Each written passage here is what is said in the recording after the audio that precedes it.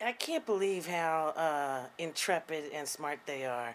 I had them reading some pretty theoretical materials on cultural studies, looking at, you know, ideology as an articulation of a view in a social context, or looking at how local knowledge, which would include superstitions or rumor or numerology or something, how they compete with official discourses of knowledge, how they read sort of.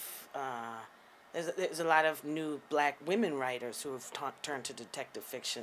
So we read some materials on feminism, and they were able to grapple with different models of sort of feminist liberation and see that a detective, which has traditionally been a man, could be a black woman and be a kind of edgy critique of gender politics even. So I was stunned. I mean, I like teaching first years because they, a lot of times haven't become afraid of what they think are their limits, and we were talking about this, that I like to teach criticism because really studying literature in college is not just studying literature, it's studying critical approaches to literature, ways of thinking about literature and interpreting it.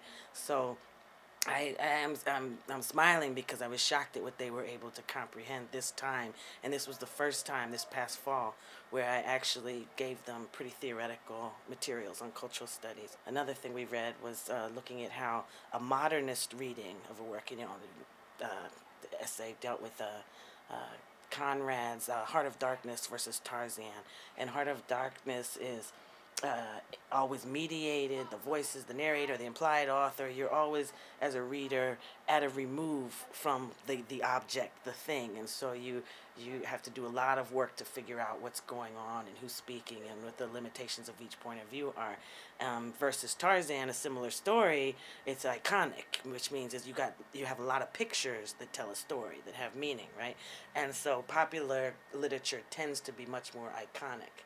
But that's a pretty sophisticated, I think, a pretty sophisticated idea to get a modernist reading versus a popular visual reading of culture.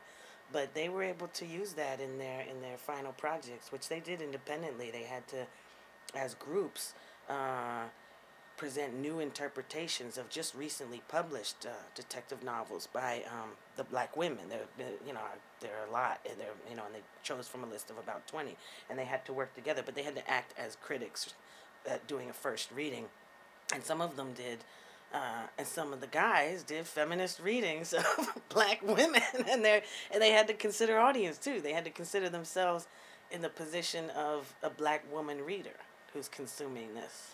I'm getting students that I had as a first year return as a fourth year and do an independent study. And we have a tutorial now. All English majors take it's a capstone course. And I'm having them come back and follow up what we did at the first year level. So, no, that sounds tooting the horn, but it's really nice. Yeah. And then there's some continuity in the curriculum, and that's the kind of student, of course, you want to come back as a grad student, right?